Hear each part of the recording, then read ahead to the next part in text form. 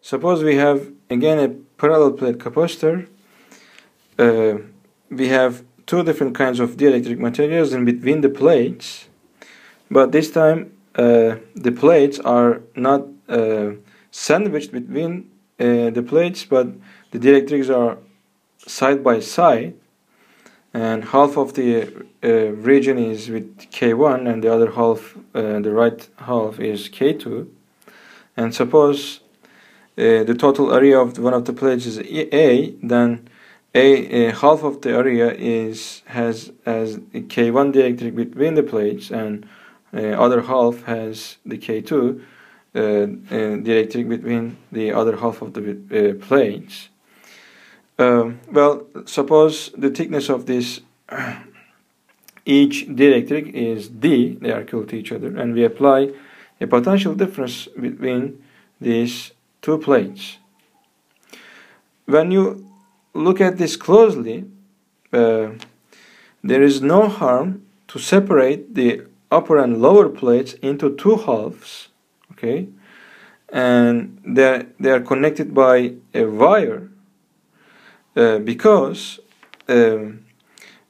since the potential of let's say the upper plate is kept at V, then dividing and connecting these halves into each other will not make any difference of the potential which is kept at V of this upper plate. If you divide, separate one big plate into two halves and connect these two plates by a wire, then in terms of the potential, there will be no difference. They will be still kept at the same potential with the initial configuration.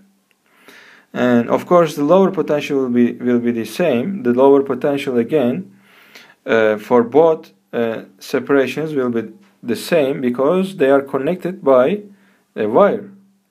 But when you look at this configuration, which is equivalent to this capacitor, is nothing but having two capacitors which are C1 and C2, which has the dielectric constants dielectrics between the plates K1 and K2, which are parallelly connected to each other. So we have instead of one big capacitor which has an area of A, we have two different capacitors which has half of the area of the previous one, and they are parallelly connected to each other.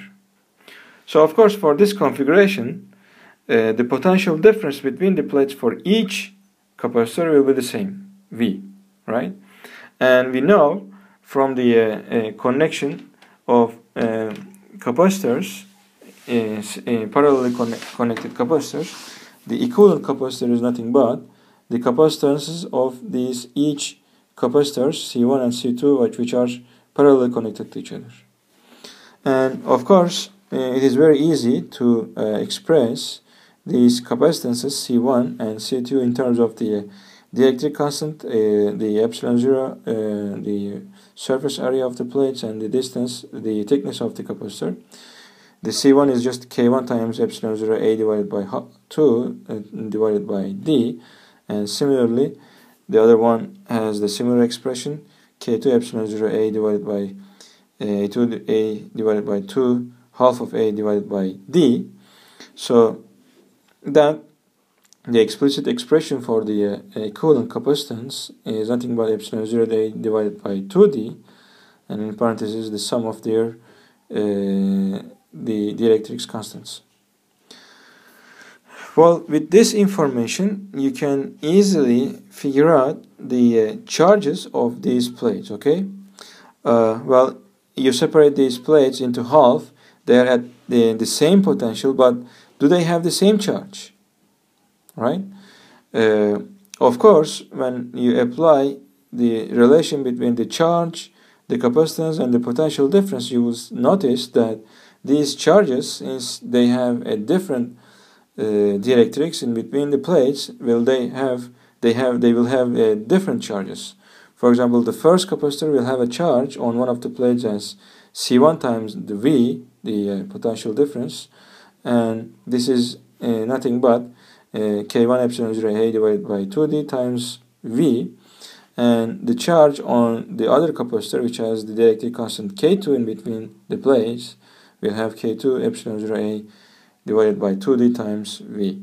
So these charge ratios will be nothing but, if you express this ratio as Q1 divided by Q2, it will be nothing but equal to the K1 divided by K2. If larger the dielectric constant will have the larger charge on the plates. So this is the result, and we can safely say even these plates are at the same potential, and this does not mean necessarily they will have the same charge. In fact, if they have different materials in between the plates, then they will always have different charges on the plates. Okay.